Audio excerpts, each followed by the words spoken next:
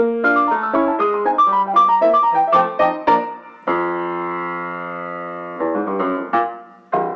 everybody, this is Trish from Art Journal Junkie. So on the Facebook group, I posted some pictures of the art journals that Sally, Angie and myself made at our recent playdate. And I got a lot of requests from people saying, well, how did you make them? So I thought, let me show you. It's very simple. Grab some stencils. These ones are hand cut.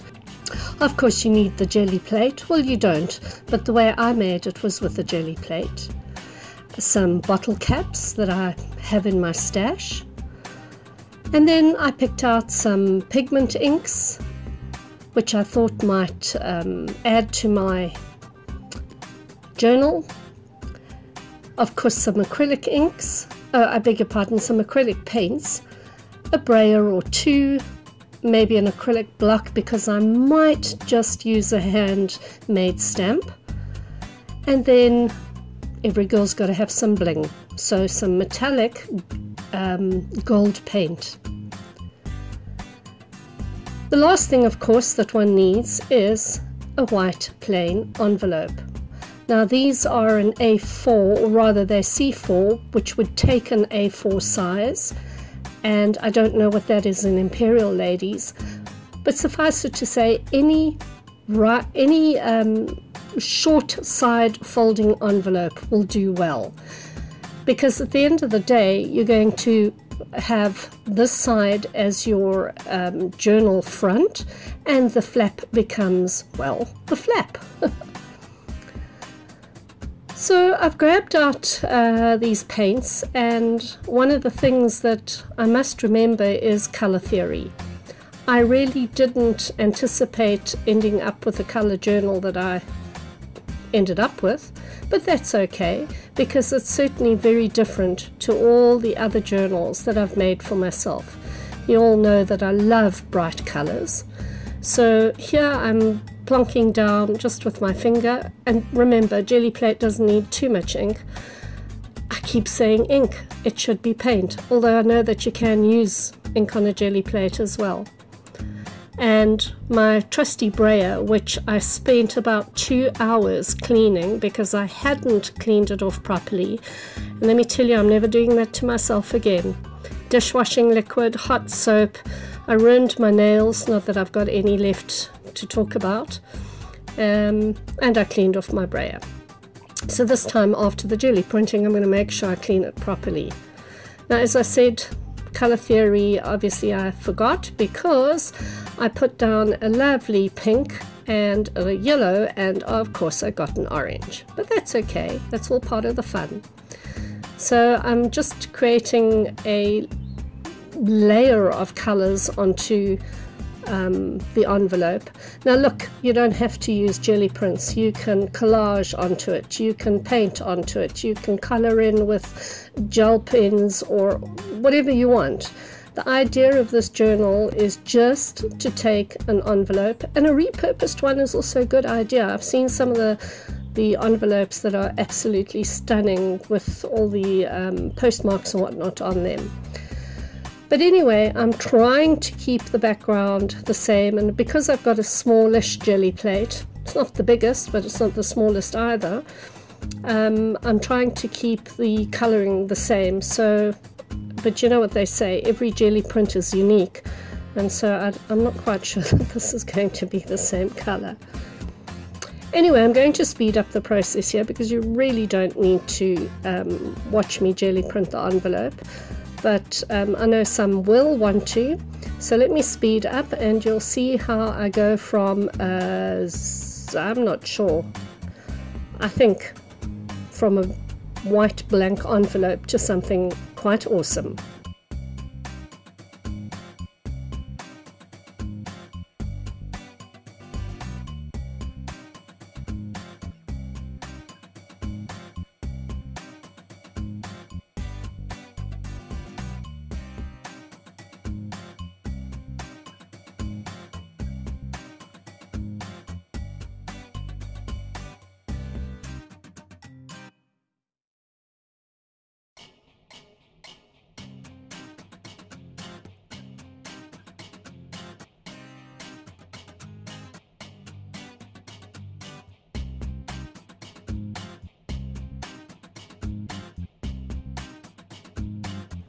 one of the things you'll see is that I print through the stencil. So I lay down that lovely Dina blue and sky blue, I think it is. I use the envelope to pull the print through the stencil, and then I pull off a ghost print here and there as well, and those I'll use as collage fodder at some stage.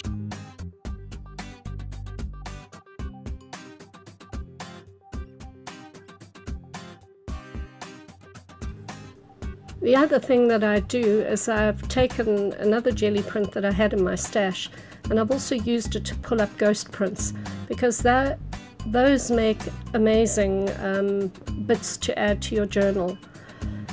Just one thing to remember when you're using a stencil that has words or letters or numbers is to actually put it the wrong way around, because obviously when you print it upwards, if you have it the right way around, it's going to be the wrong way around when you print it, but if it's the wrong way around on the plate, it'll be the right way around on your journal. So I'm just playing with colors. There comes the gold. Oh my word, I love it. Printed through that. I must say that I had a lot of fun picking up the odd bits of gold here and there as well. That's the beauty of jelly printing, is you can just do whatever you want, and no print will ever be the same as another. Now here's a technique my friend Angie taught me, and I don't think I did so well, because actually at the end of the day I could have just printed those directly onto the envelope cover. But anyway, I put it onto the jelly print. Oh, I'm so sorry. I put it onto the jelly print and then carried on playing with other colors, bringing out other stencils and just generally making a mess.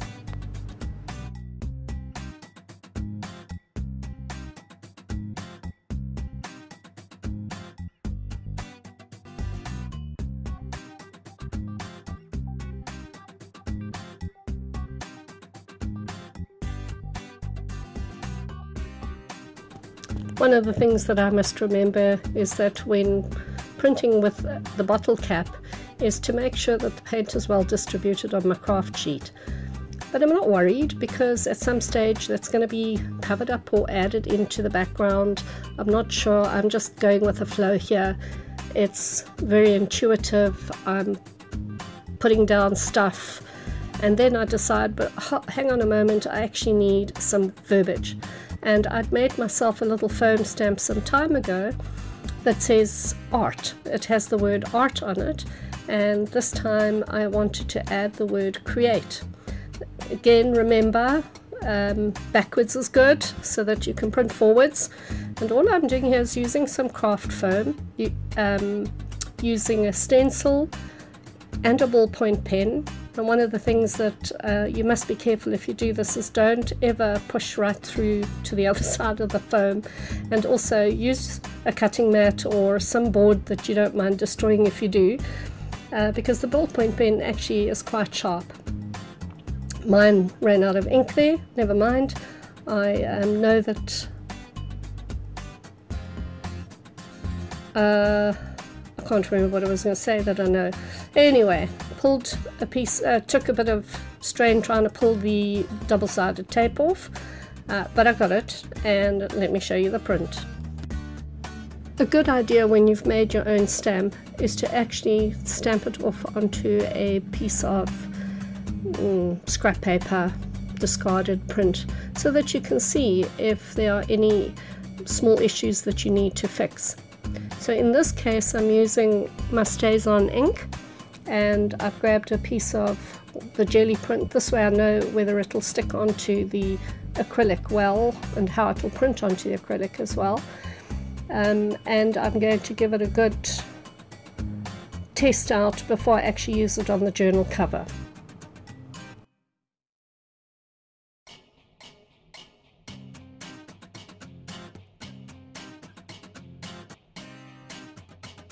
So there are a couple of little lines that didn't push down properly with the ballpoint.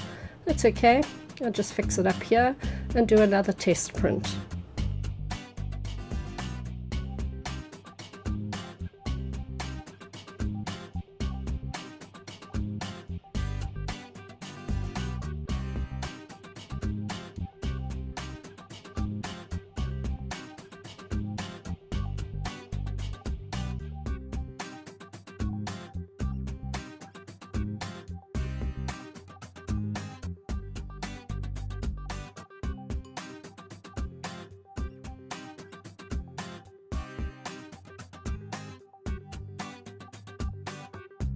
And as luck would have it, technology gave in on me. I'm not sure if it was space or camera battery, but at any rate, I spent some time using a black and white Posca pen, a little gel pen, and making some marks and doodling to my heart's content.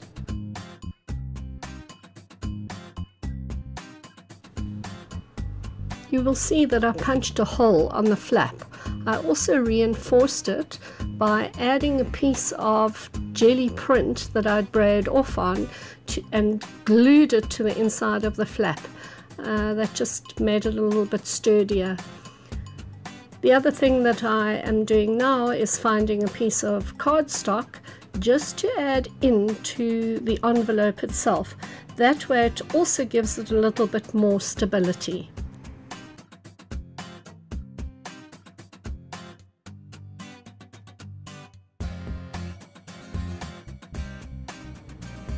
So here I'm just finding the center by gently pressing down. I didn't stick the cardboard or the cardstock in, by the way, because once I do the holes for the elastic, that will actually keep the cardboard in place anyway. So I've taken a piece of, I think it's called hat elastic, but at any rate it's a slightly thicker one than normal, and measuring around the width of the journal. And then I'm only going to make a 1-strand elastic here. Normally I would have stitched in some journal pages or media, but this time around I've decided I'll just pop in the elastic as I did in my other journal, because that's what you wanted to see. I've marked down 1 centimeter. I think that's probably about 1/2 inch, and quite honestly that was actually too deep for this particular journal.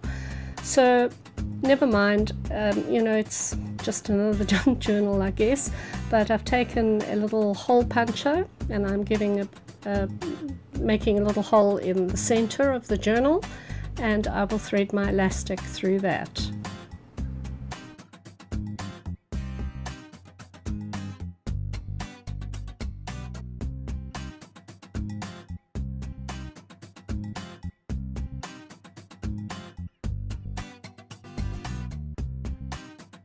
Please forgive me for being out of frame there, but I'm a bit short-sighted clearly, and I just couldn't get to see the little holes that I'd made. And just make a reef knot, you know, left over right, right over left. Don't make it too tight, because the elastic, this particular elastic, is too thick anyway. Oh Lord, have my fumble fingers or what. Anyway, don't make it too tight, because you don't want the actual journal to be pulling up on the edges. And then in this case I'm going to use a piece of elastic to put around to close the journal, but in my other one on Facebook you'll see I used a piece of ribbon and a button. You can do whatever you wish. I mean, use ribbon, use lace, it's your journal.